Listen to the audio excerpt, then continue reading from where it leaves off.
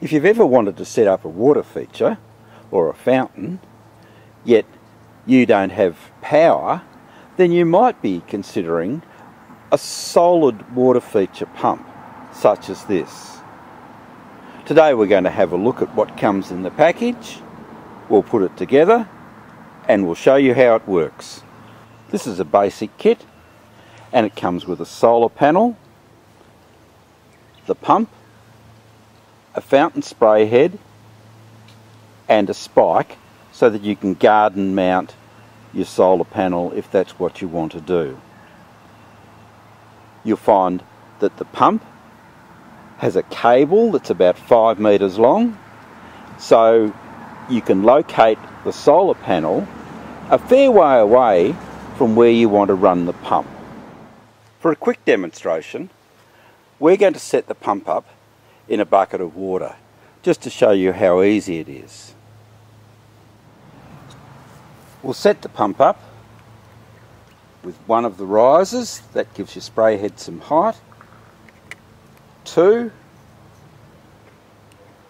and then the spray head. We won't need the third one for this size bucket.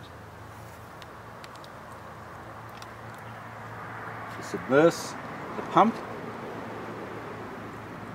in the bucket,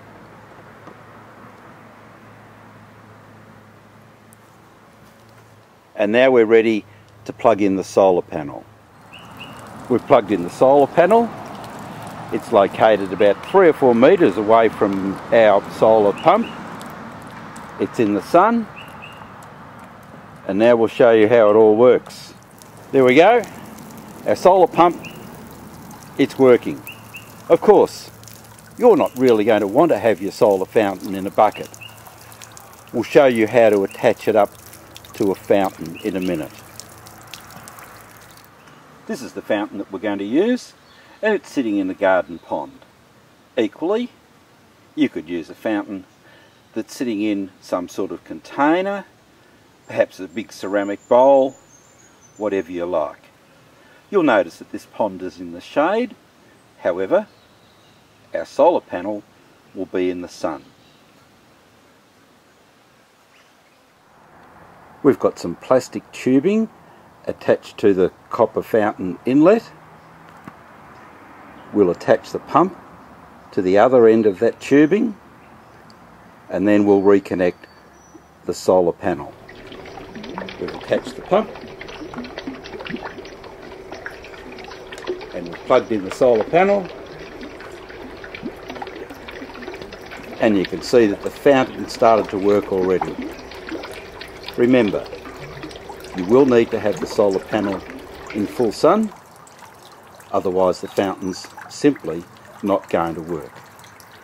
Cloudy day, same thing. Choose the right size pump for the fountain.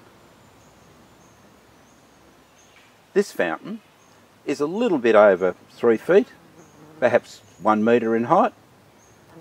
The pump that we've chosen will pump to that. We didn't choose a more powerful pump because if you choose a really powerful pump, you'll have too much water flow. So, top tips: choose the right size pump for the fountain. Make sure that your power cord is long enough to reach into a position where the solar panel itself can be in full sun. If you'd like to know more about solar water fountains or garden plants, bulbs, roses, plants for the veggie garden, garden pots, in fact anything that can help your garden grow or make it look better, subscribe to our YouTube channel or visit the website. In fact, anything that can help your